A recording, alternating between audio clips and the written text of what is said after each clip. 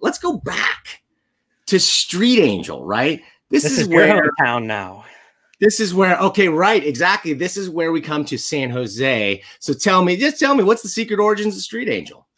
Street Angel comes out in about 2003.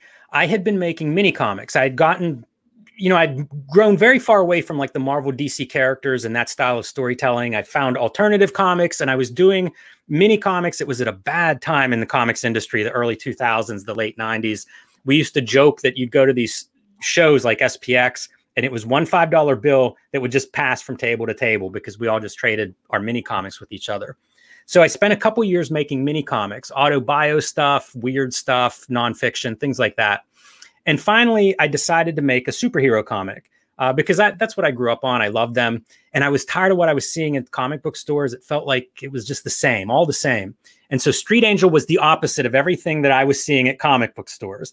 And I made a mini comic. And in the process, I started working with a writing partner, Brian Maruca, who I still work with. Very nice to have that. And we generated several ideas, more than an issue, but we only, we made one issue. And I took it to my next mini comic event and it sold out right away. And that was different. I'd been doing these shows, 4 or 5 of them a year. I kind of knew what to expect. And when it sold, it told me that other people, I had something, people were interested. So I came home and thought, I want to make more of this. People like it.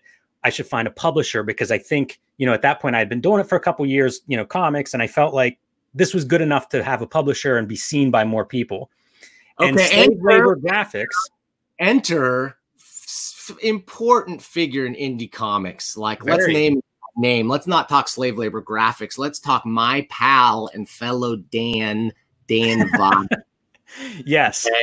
So tell Dan Vado and slave labor. Tell me about that. He goes back to the black and white boom explosion of comics in the mid 80s. And he starts publishing. He's a creator. He's writing comics. Samurai Penguin, I believe, was the first SLG publication. And cut to the early 2000s. At that point, he had done like Jonan Vasquez's Johnny the Homicidal Maniac was one of their top selling books.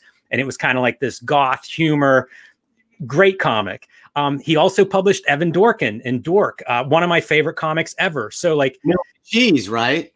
All, like when you start looking at SLG's catalog, you'll be shocked because they published a very wide range of comics, like you'll know them for whatever comic you know them for. And when you start digging, you'll be stunned that like it's every genre. It's tons of great cartoonists. So I knew enough about what they published to look around comics and be like, this is a publisher that is targeting more readers than the typical publisher. And that's what I wanted. It's what I've always wanted. Like comics should be for everybody. And so I followed their submission guideline online, and I sent them exactly what they called for.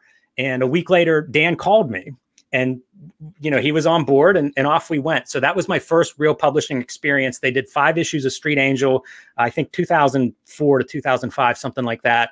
And from there, that kind of got the eye of a lot of other people. And it led ultimately to me doing the Plain Jane's graphic novels at DC Comics with editor Shelley Bond. That was their young adult imprint.